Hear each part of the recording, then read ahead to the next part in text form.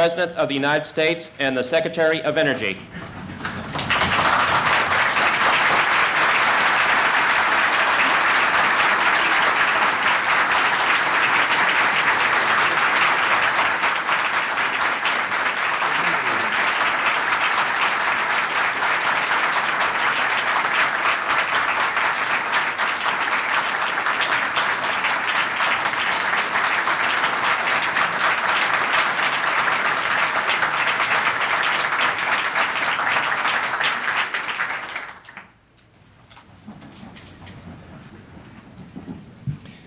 Ladies and gentlemen, good morning. Welcome to the Enrico Fermi Awards ceremony. My name is Al Tribblepiece. I'm the Director of the Office of Energy Research. I will introduce our two recipients, Dr. Seth H. Nettermeyer and Dr. Herbert Anderson. And now, Secretary of Energy, Don Hodel, will make a few remarks concerning the background and history of the Fermi Award.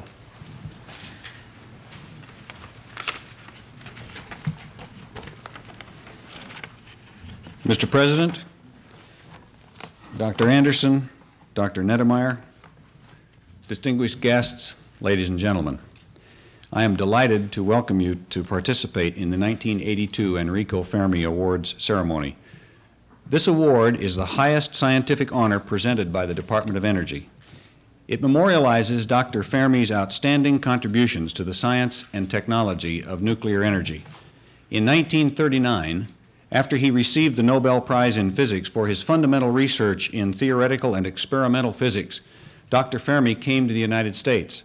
He did so to escape the oppression that was then sweeping Europe. Like many scientists of his generation who came to the United States, he immediately became a vigorous contributor to our scientific efforts. Most important, he led a crucial series of experiments that demonstrated the nuclear chain reaction, thus establishing the feasibility of nuclear energy. He subsequently pioneered in the many technical achievements that led to the development of the first nuclear weapons. After the war, he played a major role in the reestablishment of strong programs of fundamental research. It was for Fermi's outstanding accomplishments that President Eisenhower established this prize in his honor in 1956. This award can be given only on the approval of the President of the United States, who is here to present the awards today. Mr. President, in behalf of all of us in the Department of Energy, I want to express our great appreciation to you for taking the time to present these awards personally. It is an expression not only of your high regard for this prize and for what it stands, but also demonstrates your commitment to a strong science and technology program in the United States. Ladies and gentlemen, for presentation of the awards, it is my privilege to introduce the President of the United States. Thank you. Thank you very much. No, thank you. You did that. Thank you. Well, Secretary Hodel, Dr. Anderson, Dr. Nettermeyer, Dr. Tribblepiece, ladies and gentlemen, you know, from long years out on the mashed potato circuit, you always tried to think of some reason that you could sort of express at the beginning of remarks as to why you were qualified or what you had in common with the occasion that could bring you there. And the only thing that I could think of for this morning goes back some years to when I was doing a television show called the General Electric Theater. And I remember I was up at that great installation in the state of Washington where so much was being done with nuclear power, and in one particular building where they were showing me through why we put on felt boots and we put on some gowns and then we went through, but then we had to peel all of this off, and there was a slot machine there in which you put your hands and your feet, and there were 4 dials that started ticking away as to the amount of radioactivity that you might have acquired in your extremities. And mine, all on 3 of them stopped, but on my left hand, that dial kept on ticking, and it was getting up there toward where the numbers were red. And I was getting a little concerned, and the manager of the plant looked over my shoulder, and he says, "Oh, your left hand," he said, "always happens." He said, "That's the radium dial on your wristwatch." I was very relieved. I was 200 miles away from there when I realized I don't have a radium dial.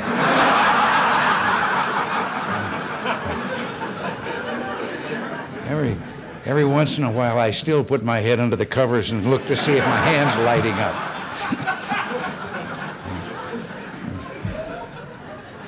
But on December 2nd, 1942, James Conant, a science advisor to the President of the United States, received a coded message during a phone call from Arthur Holly Compton.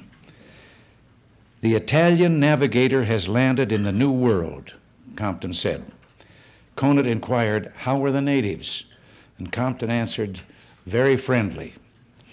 Well, ladies and gentlemen, that coded message signaled to President Roosevelt that the first demonstration of a sustained nuclear reaction had taken place.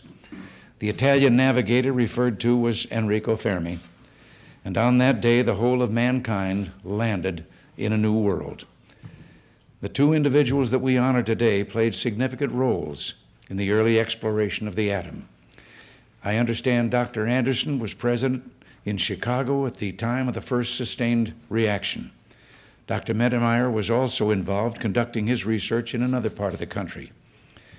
Wartime necessity focused that early research on the production of a weapon that once brought to bear on the enemy effectively ended the conflict that then engulfed the world. This development 40 years ago forever changed the world and our perceptions of the consequences of conflict, which is why 40 years later, we continue to search for surer ways to control and reduce nuclear weapons and eventually better ways to defend against them. While we might speculate on what the world would be like had nuclear weapons never been developed, we can't wish them away. And that's why I have challenged America's scientists and engineers to search for ways by which these weapon systems might eventually be rendered obsolete. But while we're understandably caught up in our concerns for control of nuclear weapons, we mustn't lose sight of the tremendous peaceful benefits that nuclear science has brought us over the decades. These benefits were also a gift from nuclear explorers like the men we honor today. Nuclear energy now plays and will continue to play an important role in meeting our nation's energy needs. Today, nuclear plants generate more electricity for the American people than oil-fired facilities. I noticed a story in the paper the other day about air pollution in a Colorado mountain resort. Apparently, wood-burning fireplaces were used so extensively that this beautiful mountain retreat is developing a smog problem, a reminder that there is a cost to every form of energy. We do know that the complete fissioning of a single pound of uranium, a single pound, provides 2.5 million times more energy than the burning of a pound of fossil fuel. This form of energy has tremendous potential for mankind, and we mean to plan to move forward prudently and systematically to ensure that the people of the United States are able to use it safely and keep warm, provide light, and to serve as a vehicle for a better life. Energy production, while one of the most significant uses of nuclear power, is certainly not its only peaceful application. More than 40 million Americans each year receive medical treatment using radioactive isotopes and radiation therapy. In industry, the essential task of non-destructive testing is tied to the use of nuclear material, ensuring the quality of welds and the strength of building materials. The concern over this awesome power is understandable, but we must not let this concern deter us from harnessing it to peacefully serve mankind. In his article, Fermi's Own Story, Fermi wrote, "Perhaps a time will come when all science and technical progress will be hailed for the advantages that it may bring to man and never feared on account of its destructive possibilities."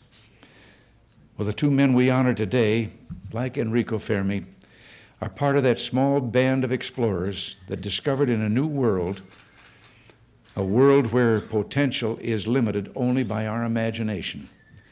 They represent the best traditions of American science. They're a tribute to our freedom and to our security. We're proud of them, and it is with great pleasure that I will present the awards. First, there is Dr. Herbert L. Anderson, and Doctor, this citation is signed by Secretary Hodel and myself. It reads, "For his pioneering collaboration with Enrico Fermi in demonstrating the emission of neutrons in fission at Columbia University, for his essential role in constructing the first chain-reacting piles, for his work on production and determination of the properties of tritium and helium-3, for his collaboration with Fermi in detecting the first hadronic resonance at the University of Chicago, and for his continuing contributions to understanding the nature of strong and weak nuclear forces." This citation comes with a gold medal and a check, and I am proud to present them, Dr. Anderson, to you now. Dr. Anderson, there is the citation. There is the medal. And there is the check.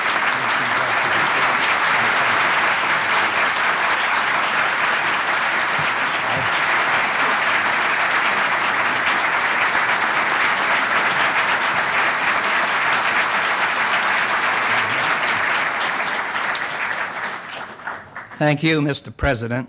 It's an honor for me to receive this award.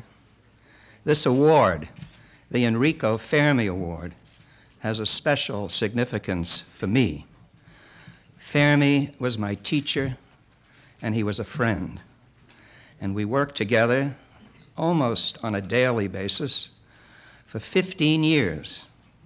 All the developments having to do with the development of nuclear energy, starting in the days at Columbia, when Fermi first arrived in this country, in which we discovered that neutrons were emitted in the fission of uranium, until the day in Chicago when we saw the first nuclear chain reaction go, and then finally in Los Alamos, where we had an opportunity to see how the nuclear energy could be used also to end a war, which was pressing on us at that time.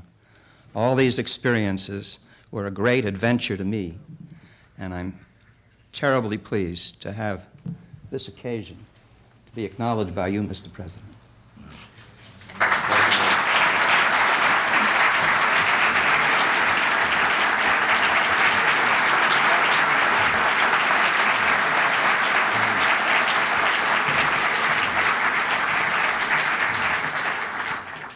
Then there is Dr. Seth H. Nedemeyer. Doctor, your citation reads, "For participating in the discovery of the positron, for his share in the discovery of the muon, the first discovered of the subatomic particles, for his invention of the implosion technique for assembling nuclear materials, and for his ingenuity, foresight, and perseverance in finding solutions for what at first seemed to be unsolvable engineering difficulties." Now, Dr. Nedemeyer, is your citation. Thank you, Mr. President. Your gold medal. And your check.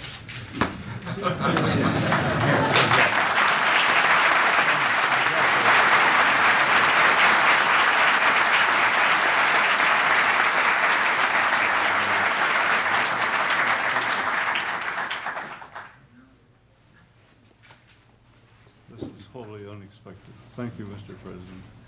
Well, Somebody must have made a mistake. no mistake was made, and certainly neither of you made mistakes, and we're indebted to you. Well,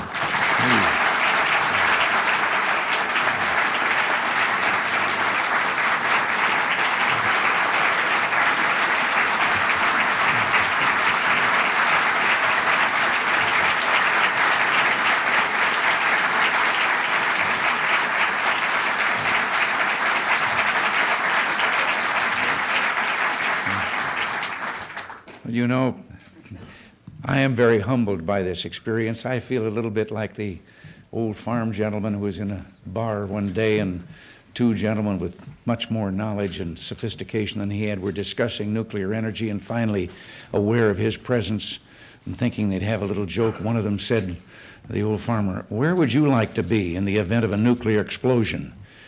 And the old boy said, "Someplace where I could say, 'What was that?'"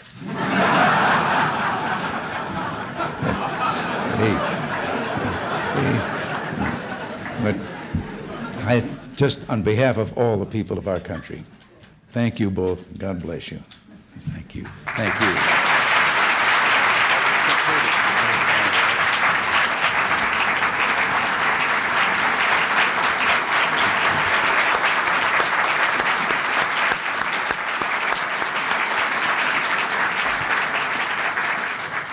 That concludes our ceremony. Thank you very much.